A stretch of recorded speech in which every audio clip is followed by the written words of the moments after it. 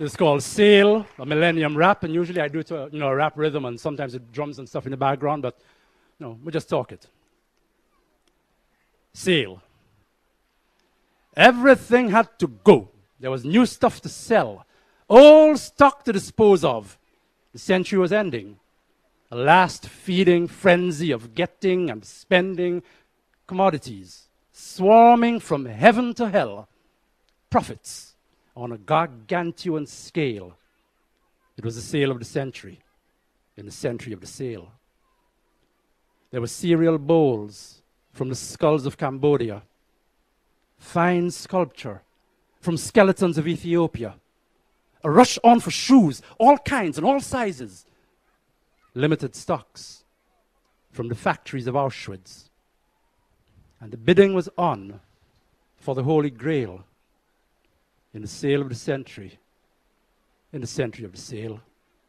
Large assortments of organs, internal, external, new livers, placentas, fresh eyeballs, new hearts, mega gallons of blood, silos full of bone marrow, a brisk one-way trade in used body parts, south to north, east to west, gross, and retail.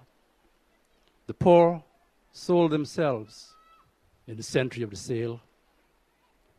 Demand and supply ruled the great halls of learning.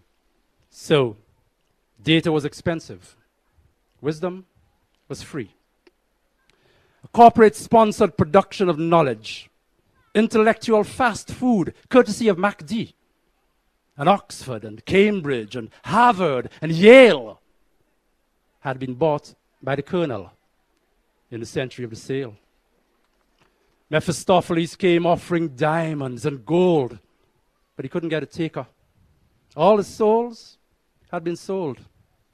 They were tied in investments, put in bonds and in stocks, sealed in portfolios, locked in a strong box. Satan offered the whole world, all to no avail.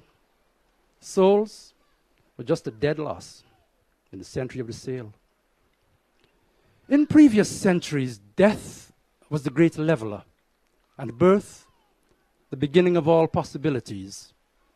Now death had no currency, a dishonored check, and birth negotiable, a question of fees. Murder by contract, babies by email. It was one and the same in the century of the sale. Money literally bought time, so time became money. They found ways of converting millennia to millions. So, with poor, dead slum children and rich old patricians, we came to the end of the 20th century. All history price-labeled, futures for sale. All the joy and the reason of living dried stale, but everything had to go or the market would fail.